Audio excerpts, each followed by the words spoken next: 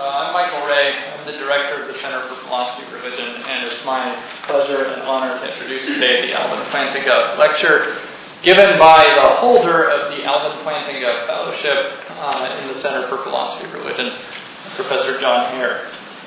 As faculty honor code officer on campus, I feel like I'm also obliged to confess that the biography I'm about to read I have literally plagiarized from an online, or his Gifford Lectures biography, which is posted online, as my students often say in their trials on campus. They just put it so nicely.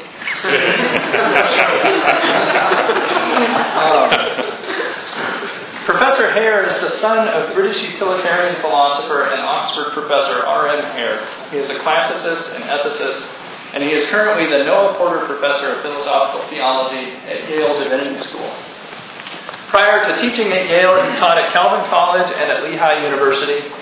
He's been a Congressional Fellow of the American Philosophical Association and Staff Associate for the House Foreign Affairs Committee of the United States House of Representatives. This is his second time holding the Senior Fellowship here at the Center for Philosophy of Religion. Among his many writings are the books Why Bother Being Good?, God's Call, The Moral Gap, Ethics in International Affairs, co-authored with Carrie B. Joint, and Plato's Euthyphro. He didn't write the Euthyphro, Plato did that. He wrote a book called Plato's Euthyphro. He has also written numerous articles, book reviews, and papers. He gave the Gifford Lectures in 2005, and he has also been the Calvin Lecturer and the Staub Lecturer. In 1997, he was the recipient of the Institute for Advanced Christian Studies Book Prize. We're honored to have him here with us, so please give a warm welcome to Professor John Hare.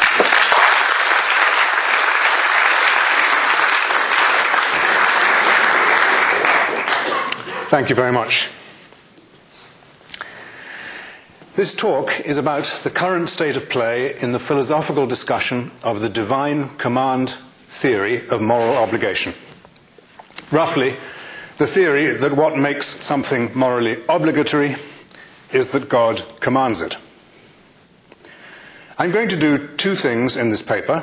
First, contrast divine command theory with some forms of natural law theory, and then relate this distinction to some contemporary work in evolutionary psychology. Within analytic philosophy, there has been a remarkable renewal of this discussion of divine command theory, starting with Philip Quinn's book, Divine Commands and Moral Requirements, in 1978. Before that book, there were various references to divine command theory as an example of what happens when ethical theory goes wrong. I could give you references from G.E. Moore, A.J. Ayer, and R.M. Hare, for example. But there was no sustained working out of a defensible form of the theory. There are also, in the analytic tradition, frequent references to two classical treatments that are supposed to have shown that divine command theory must be wrong. The first standard reference is to Plato's Euthyphro, and Socrates' view that what is holy is loved by the gods because it is holy, and not vice versa.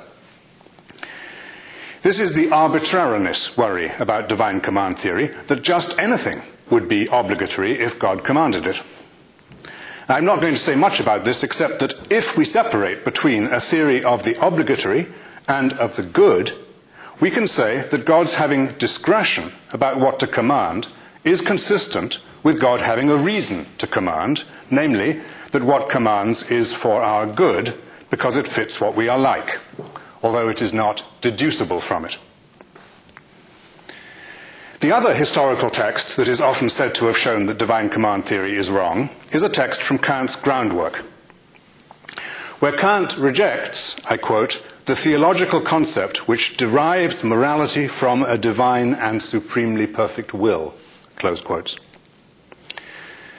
This is the heteronomy worry about divine command theory, and again, I'm not going to say much about this except that I take Kant to be arguing that morality itself requires us to take our duties as imposed upon us by the king of the kingdom of ends, and that only if we do so will our commitment to the moral life be rationally stable. We can talk about that if you want afterwards. It's another talk. The discussion that Philip Quinn began has been sustained, and I'll skip out the list that I gave you in the text. What I want to ask about this discussion is, who is the opponent? Who are the divine command theorists arguing against?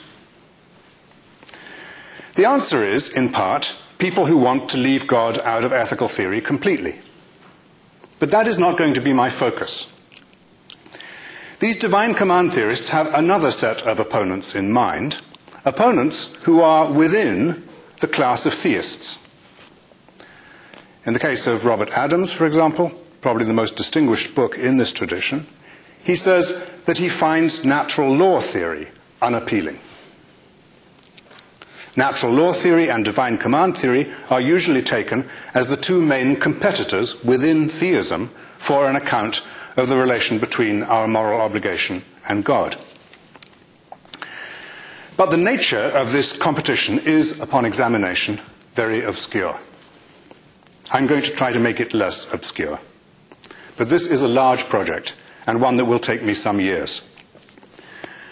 Part of my project for this year at Notre Dame is that Jean Porter and I have agreed that we will meet regularly and read each other's work and see if, when we have made the necessary qualification to each other, there are still areas of important disagreement between us. I think this is a good procedure. The terms divine command theory and natural law theory are vague. They have been and continue to be many different varieties of each. This is a quite general point in philosophy. Arguments about whether, let's say, deontology can be reconciled with virtue theory are beset with the vagueness of the original terms. We are much better off asking, can Aristotle's view be reconciled with Kant's? Then we can be held accountable to the original texts. Very likely, in this kind of argument, the answer will be no. The two positions contradict each other. But we can then proceed by modification. If we change Aristotle's views in respects A, B, C, and we change Kant's views in respects D, E, F, then we may get a consistent view. It will not be a helpful question at this point. Is this view that we have now developed really a deontological view any longer, or is it really a virtue theory? This will be like the question, was England the same country after 1066, which was, I remind you, the date of the Norman conquest? The answer is, well, it was the same country in some respects, and not the same country in other respects. Or better, that's not a very good question.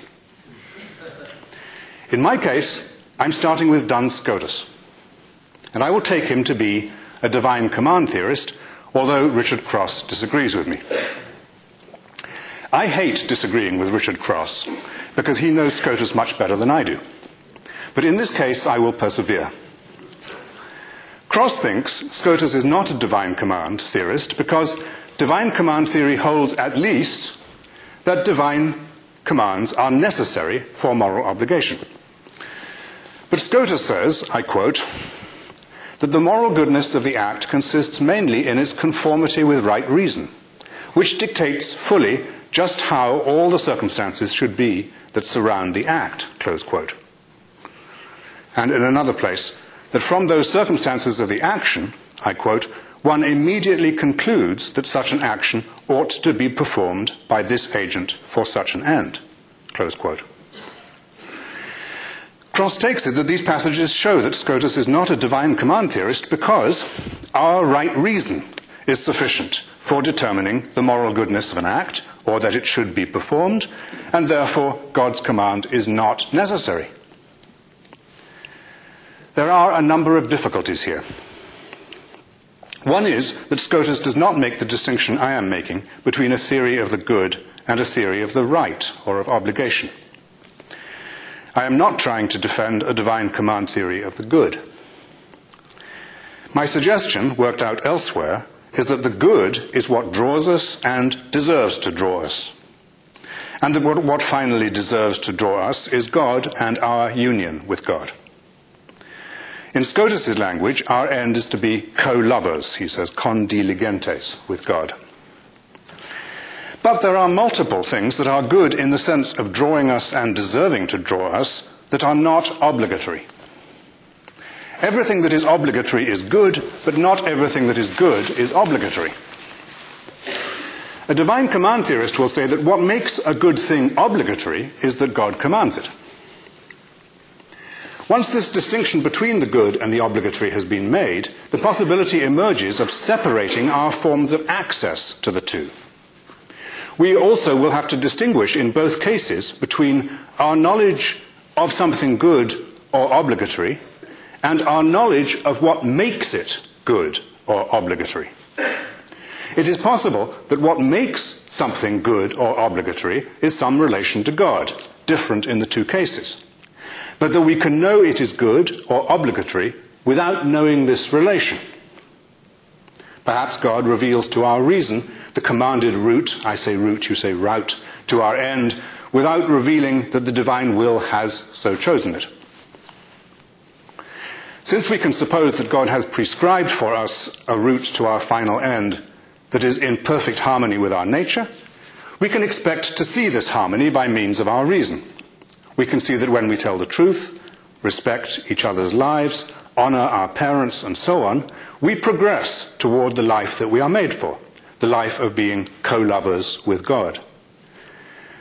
But Scotus insists that what we see is a harmony, or a beauty, or a fittingness, and not an entailment of the commands from our nature. So skipping 2 sentences. So we can make 2 claims together. First, that we can know moral goodness by reason, since it fulfills our nature. And second, that what makes something obligatory is that God has prescribed it to us, as opposed to other fitting routes that God could also have prescribed. Whatever fulfills our nature and takes us towards our final end is good, we might say, but only what God chooses from all these good things is obligatory. In these terms, we can have access by reason to what is good, but it is not conformity to our reason that makes something good, but rather that it draws us to our end. And it is not conformity to our reason that makes something obligatory, but rather that God commands it.